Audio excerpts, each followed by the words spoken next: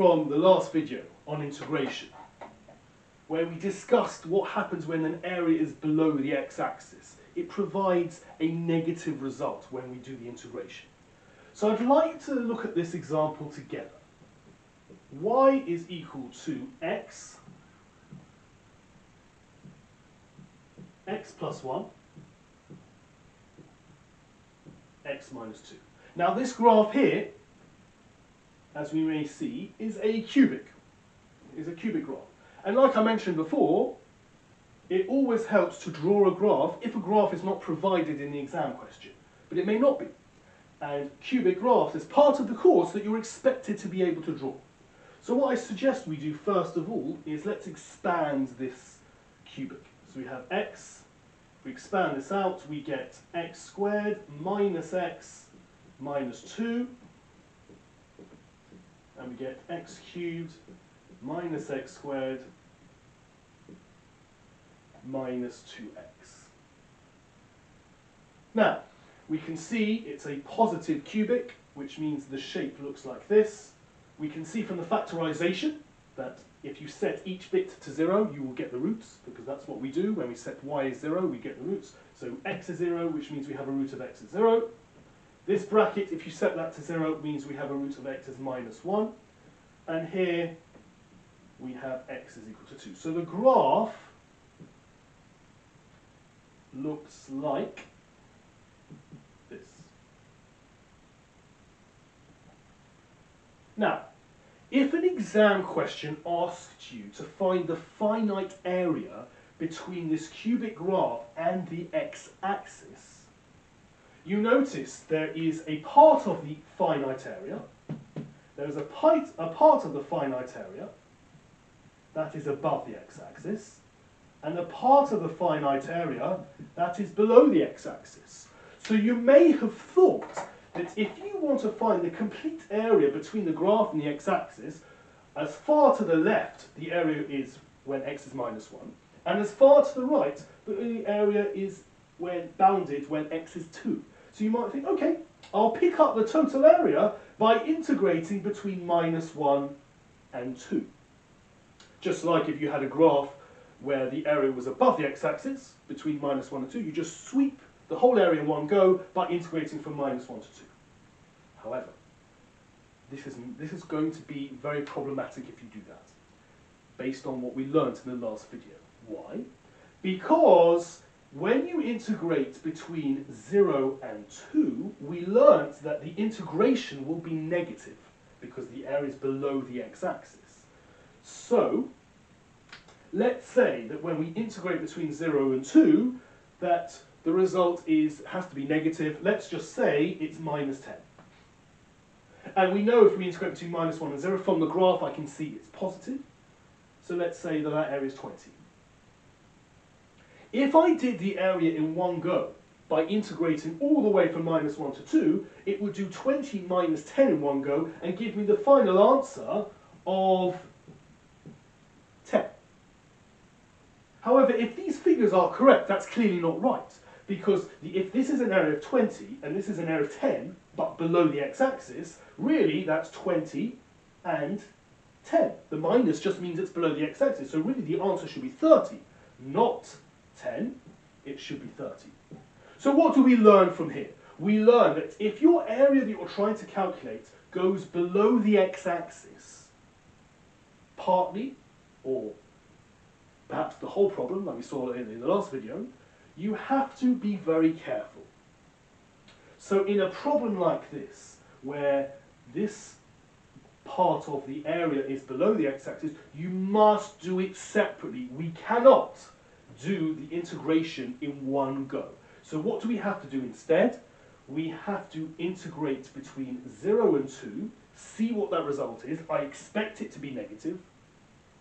Remove the negative, then do this integral here regularly, it should be positive, and then add the two together. Otherwise, the two areas are going to net off, like I showed you before. So, for a problem like this, you need to do two separate integrals. But it's not quite as bad as you might think, because the actual integration is the same. Once you've done the actual integration for one, it's the same integral for the other. except it will just be different limits. So let's have a go at this Now, and let's put this. We've established we need to do these two integrals separately to prevent the areas netting off and giving us the wrong result. So let's integrate the curve, which we already established was x cubed minus x squared minus 2x. So let's do that integral.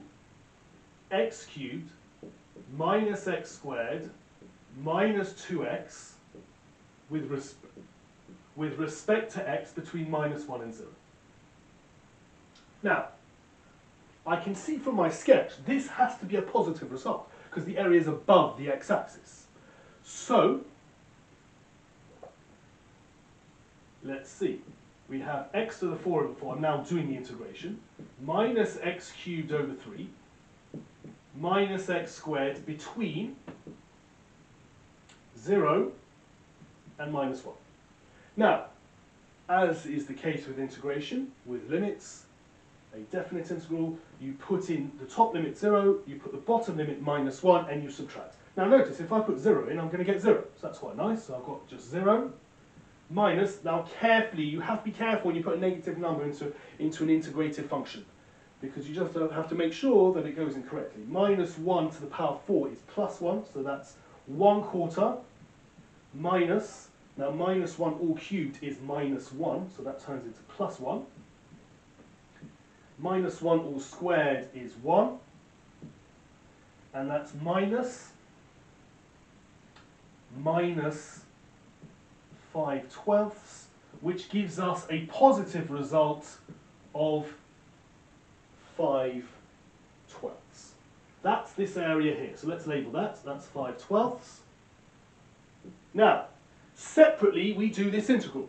Now it's the same integration, we're integrating this time between 0 and 2. So actually I'm going to skip a step, I'll go straight to the integration. I'll go straight to the integrated function, because we're integrating the same thing. It's just different limits now. So I'll go straight to the square brackets. X to the 4 over 4, x to the 3 over 3, minus x squared between 2 and 0. Notice this time when you do the bottom limit of 0, you won't get anything, but you will if you put 2 in. So if I put 2 in, I get 2 to the 4 over 4, that's 16 over 4, minus 2 cubed, minus 8 over 3, minus 2 squared, which is 4. Now notice 16 over 4 is 4 minus 4, those cancel away, and you get minus 8 over 3.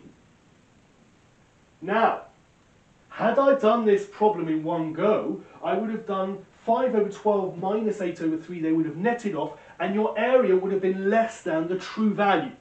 That's why we had to do it separately. So finally now I can see that the area above the x-axis is 5 over 12. This minus just tells me it's below the x-axis, and therefore this is a positive 8 over 3 area, it's just below the x-axis. And therefore, the final answer would be, I'll do it in this corner over here, 5 over 12 plus 8 over 3, which is 37 over 12. Now, this principle of being careful when areas go above and below the x-axis has applications in mechanics. I've already done a variable acceleration video which uses this point. So just to connect the two ideas, we know that when you're solving a distance travelled problem, you have to integrate